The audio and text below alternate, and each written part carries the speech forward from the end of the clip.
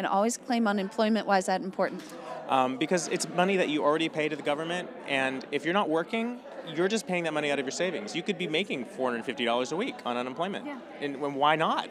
Yeah. That's your rent and all your bills. Why would you just be spending your savings instead of just getting it from the government? That's how you can participate in the system. This is a system, and your part in it is the right to claim unemployment. Go for it, even a week at a time. Even a week at a time. I keep my claim open all year long, and whenever I work, I just claim that week, and they don't pay me for that week, and then it starts right up again the next week. I love it. You've really figured it out.